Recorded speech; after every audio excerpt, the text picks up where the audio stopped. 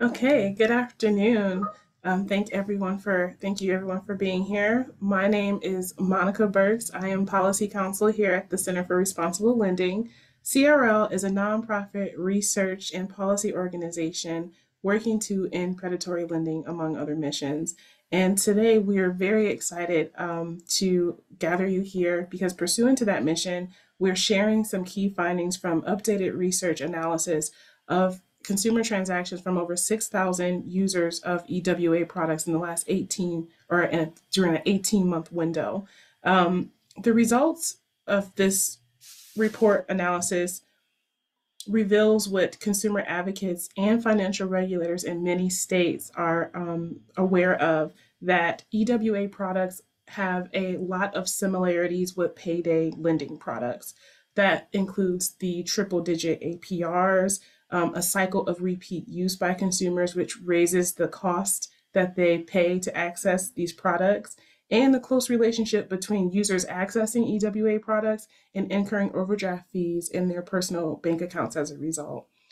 So, with that, we're grateful for this updated research as it will bolster the policy recommendations that advocates have been encouraging different regulators to follow, which is to make sure that these products are regulated as loans, that the interests that they can charge or the fees that they can charge are appropriately capped, so that it's responsible for users to access. So, with that, I will pass it over to my colleague so she can go into the details. Thanks. Thank you, Monica, and thank you everyone for attending today. I'm Lucia Constantine. I'm a researcher at the Center for Responsible Lending, and I'll be sharing a bit more about our new report, Not Free: The Large Hidden Costs of Small Dollar Loans Made Through Cash Advance Apps.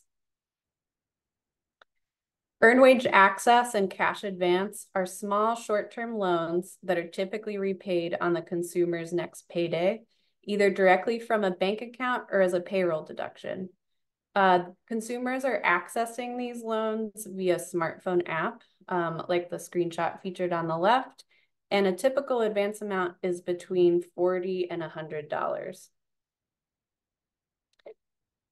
Companies are using two business models. The first, employer integrated, involves a consumer enrolling through their employer. They receive money into their bank account, and then on payday, that the repayment is deducted directly from their paycheck. The second model is direct to consumer, in which the consumer is linking their bank account directly with the lender. And so when they take out an advance, the money goes into their account, and on payday, the lender takes it out of their bank account. The focus of this research is on this model, and the companies that we focus on employ this business structure. Regardless of the business structure, consumers are being charged a variety of fees for these advances. These include transaction fees, expedite or fast funding fees, which are charged to receive the advance immediately rather than wait 1 to 3 days. Some companies are employing a subscription or membership model in which a consumer is paying a monthly fee regardless of whether they're taking out an advance in a given month. And lastly, a number of companies are charging fees disguised as tips. And these are can be between $0 and $14. We see an example in the screenshot of some of the behavioral tactics that companies are using to encourage consumers to leave tips. So in this particular example, the company is claiming that tips are going toward providing healthy meals. Previous research by CRL and others has shown that the majority of consumers are paying expedite and fast funding fees and also leaving tips when tips are part of the business structure. Given the surge in these products, the Center for Responsible Lending was interested in understanding the following questions. We're interested in the cost of using these products. We want to know what usage pattern looks like for EWA and cash advance. in terms of how frequently consumers are taking out these types of loans. And lastly, what are the impacts on consumers' financial health and goals?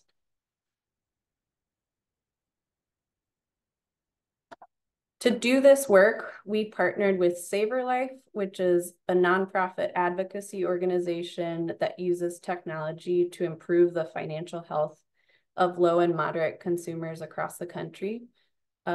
Members of SaverLife link either a checking or a savings account. And because of that, we received 18 months of anonymized transaction data from over 16,000 of their members, for a total of over 14 million transactions. And the data in this sample looks similar to what you might see on a bank statement. So some of the variables that we were able to see included the merchant, the amount of the transaction, the financial institution that a consumer was affiliated with, and additionally, SaverLife provided us with demographics for some of their membership, which they receive through self-disclosed surveys. Analysis of these transactions showed that nearly 2,000 consumers had over 37,000 transactions associated with 5 EWA companies. The 5 companies that were included in our analysis were Bridget, Clio, Dave, Earnin, and FloatMe. And our analysis involved matching advances taken out by consumers with the repayment. But because we were only able to see these transactions for five companies, which are not the entirety of the EWA marketplace, our findings are likely an undercount.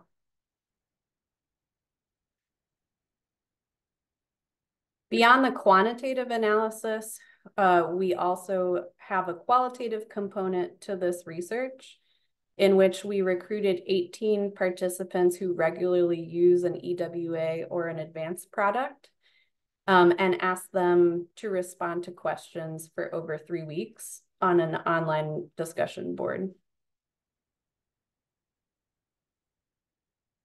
Zachary was one of those participants. He is a line cook in Mississippi, earning between $25,000 and $50,000 a year. And when asked what led him to use these products, he said, "I believe the first time I just needed extra money because I wasn't getting many hours at work. And now I'm in a perpetual state of borrowing every check because I can't afford to give up the amount till next pay period. I consistently use Earnin, Dave, Clio, and Bridget. I use them every paycheck." Using both the qualitative piece and the quantitative analysis, we found that overdrafts on consumers' checking accounts increased after use of these products. We also see that consumers aren't just using these products on a one-time basis, rather they're taking out advances repeatedly and often using more than one lender. These advances represent small amounts of cash that are repaid in a short amount of time, and consequently, consumers are paying a high price. And lastly, many low to moderate income consumers who are already living paycheck to paycheck are having trouble repaying advances while still staying afloat and managing to save.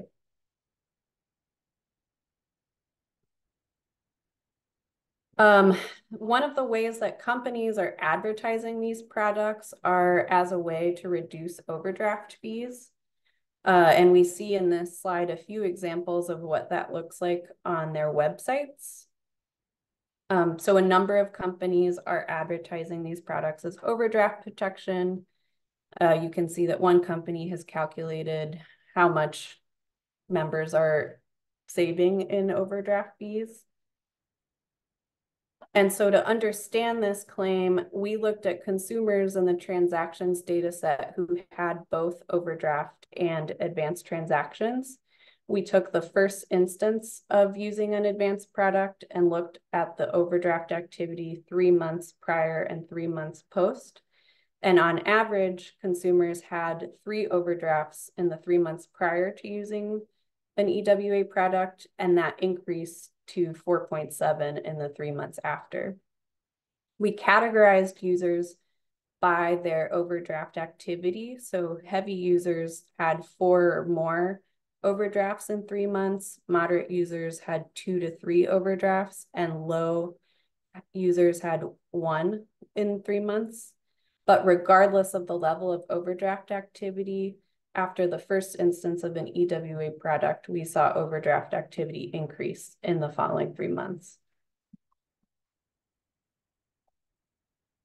We saw that consumers are taking out advances repeatedly. Ayana says, I usually use them every time I get paid because they take out their payment, and usually my check is short because I use the apps and I have to go back and reborrow almost every time I get paid. And Ayana's experience was representative of what we found in the transactions data. So 75% of users in our analysis took out an advance on the same day or next day that they made a repayment.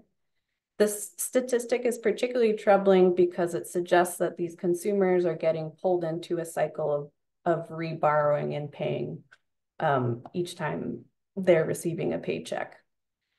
Beyond that, 17% of users who took out at least 6 advances in 1 or more months accounted for nearly half of all of the advances in our data sample.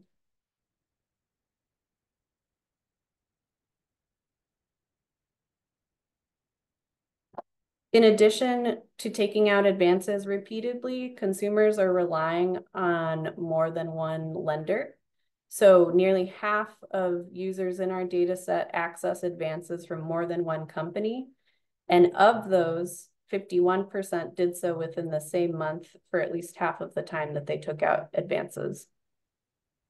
And this suggests that consumers are paying fees over and over again, especially when they're using these multiple companies at the same time.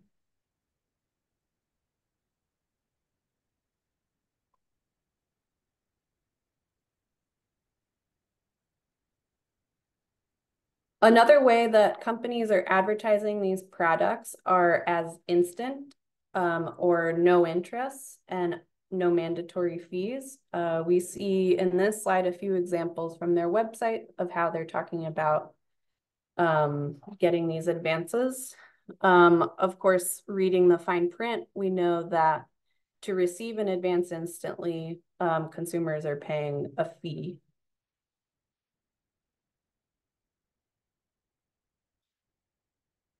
In our analysis, the average advance amount was $79, and consumers were repaying it within 10 days. So consumers are taking out relatively small loans, but they are paying a high price because of those expedite fees and optional tips. And so when we calculate the annual percentage rate associated with a loan that was repaid within 7 to 14 days, we find the APR to be 367%, which is nearly comparable to the 400% APR of a typical payday loan. Beyond APR, we calculated the average fee to advance amount. And for all 5 lenders, the average fee to advance amount was 12%. But we see that for some lenders, it was as much as 18 or even 26%.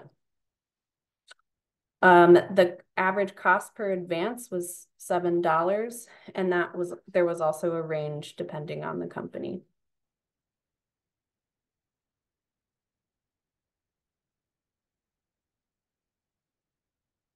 Lastly, the majority of consumers using these apps are already living paycheck to paycheck. And so having to repay in advance makes it much more difficult for them to catch up on their expenses or even to begin think about saving. Cody says, my future financial goals are just to be stable, to be honest, without the need for these extra services. It's frustrating because once you pay something, there's something else that pops up that you need to pay. I think it's affecting my future financial goals because when you use these apps, you're using money you're already having a hard time balancing.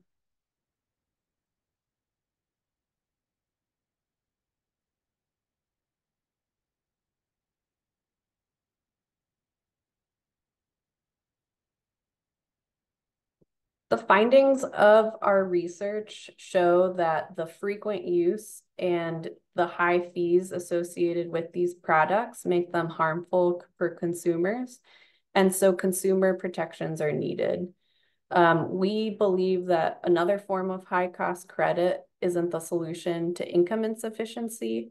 And so lawmakers and regulators should impose meaningful guardrails on the use of these products.